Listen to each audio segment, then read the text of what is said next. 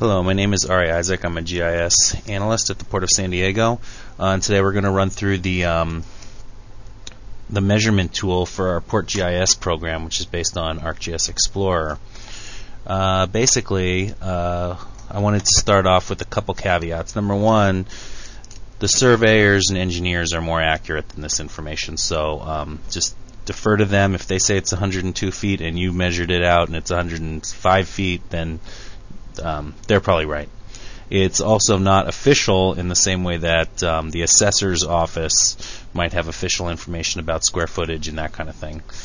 And the last thing is that we have a tool here called for driving directions, and you can measure distance, driving distance, show distances in right here under the driving directions. So if you're measuring driving directions, I suggest you use this tool instead of the measurement tool. So this is the measure tool. And basically how we have this set up, just to remind you, this is the list of tasks. This is the task interface, the place where you ask the question. This is the results that you get, and these are the layers that we have turned on. These are the results are the answers to the questions. So basically, the first thing I'm going to do, we're going to zoom in on a familiar area, which would be our building, which I believe is right over here somewhere. Yep, that looks like it right there. There's our building right there. There's the walkway, Pacific Highway. There's the parking lot.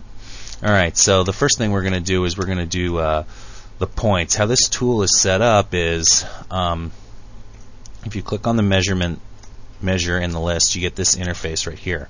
You have points, lines, polylines, which are a line with many vertices, or an area to measure. This is the title that'll, when you add it to the results, this is the title, and this is the units, the length units, and the area units, and then this is basic information about it, so you can work, you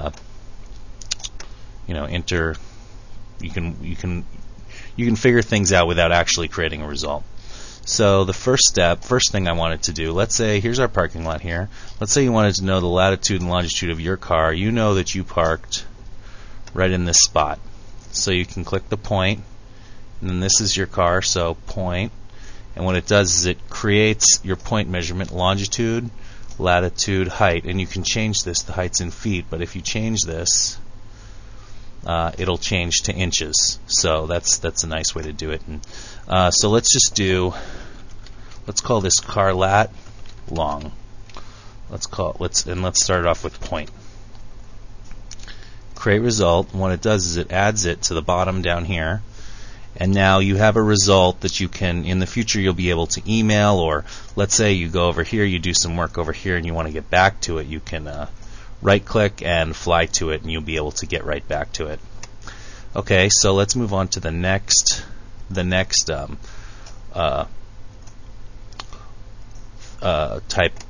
feature type. This is a vector. Okay. If you click and you want to get out, you can just press escape. One of the cool things I wanted to do is measure the distance from the end of the runway to the other end of the runway. So what I'm going to do, I'm going to zoom out here, because once you click, you have to use, if you click right there, you have to use, if you use the left, it'll pan for you because I can't click. And as you can see over here, the numbers are changing, and we're in inches, which is a little silly, but that's okay. We'll change it once we create the result. And now I'm going to press up, and then press left again, and then we're going to count this as the end of the runway, because I think this is like in case they need a little bit of extra room. So let's double click once. And so what it's done is it's figured out the inches. Let's see. So it's this many inches. Let's see it in meters. It's this many meters. That's a little bit more workable. And then you can press. Let's change the name of this. Let's call this line airport runway. And let's press create result. What it does is it adds this feature here, and then you can right click and you can do fly to, and now you can see we have our two separate features. Okay, so let's move on to the next example. The next example I have is, let's say you are part of the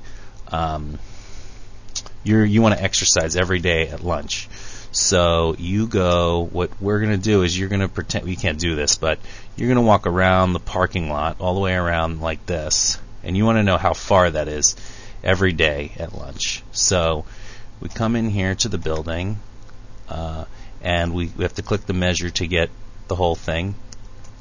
This one that we just used, that's just a straight line. This one is going to be, you click once, you can click again, and then I'm going to use the left and right and down to get to the other corner. Remember, this isn't the whole, this is not just our parking lot. This is the parking lot for the whole for the whole airport. So we click there, and let's go up and left, and let's click there, and let's click there. This is the way you walk every day. Click there, click there, and then let's move over, and then you come back over here, and then you go back to the building.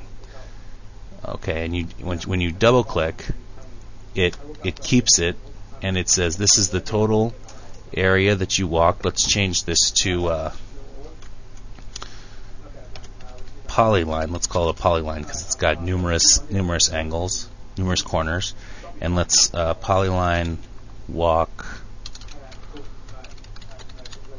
parking lot. And let's create a result. So it adds it to the result, and then we can fly to the result so you can see the whole thing.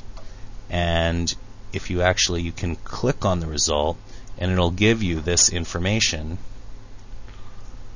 total length, this many meters, which is let's jump back into this measure, and let's change this to miles. So it's 0.78 miles. That's a pretty good walk. Okay, so the last example is, let's say we want to figure out the area of the roof for some reason. So you can do that by clicking this one, measure area. Click there, there, there, and then double click to finish. And let's call this area roof port build, and then let's go we don't want this in acres, we want this in square feet. So we press create result. Now this does something weird.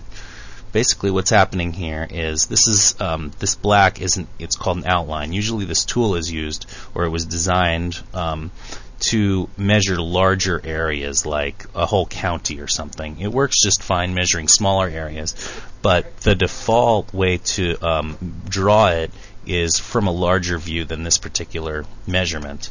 Considering we're at the port, we don't deal on that many things on the county scale. We're more dealing with our smaller area. So, but the way to change this is right click on go to properties, and then the properties window will come up, and you have a symbol. This is the symbol, and basically what's happening is this is the symbol, and we have a outline here. If you pick any one of these that doesn't have an outline, then see, it looks much more reasonable, and it's that's how many square feet the roof is. Anyway, if you have any questions, the last thing I'm going to leave you with is if you right click on these things, you can do things to them. And one that I wanted to close out with, as I'm saying my name is the airport line, you can do right click, fly along, and it will get you set, and it's got this this little fly along tool, I guess. And let's slow down the speed, and I'm just going to press play. Okay, and then you just fly along the line. Anyway, my name is Ari Isaac. I'm a GIS analyst at the Port of San Diego. My phone number is 619-400-4778, or I can be reached at aisaak@portofsandiego.org. I'm really excited about the PortGIS program, and I hope you are too. And feel free to contact me if you have any questions. Thank you. Bye.